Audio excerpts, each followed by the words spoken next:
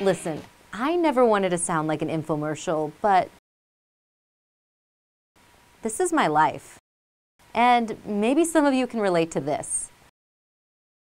But don't pick up that phone because we have a solution you can craft yourself.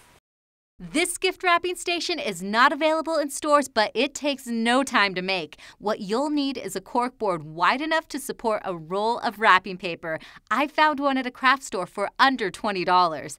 Then I also picked up some thin wooden dowels and some brass hooks. I started out by spray painting the cork board silver, but you can paint it any color that goes well with your home or leave it as is. Once the paint dries, you can touch up any spots with a paintbrush inside. Next, add in the brass hooks. The cork makes the hooks easy to screw in without having to use a drill. Then take a dowel and attach a roll of gift wrap. Take the dowel and rest it on each side of the hooks. Repeat the process for the other rolls and you're on your way to having a fully functioning gift wrapping station.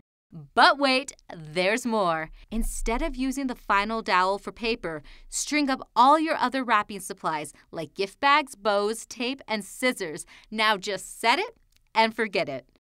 Satisfaction guaranteed.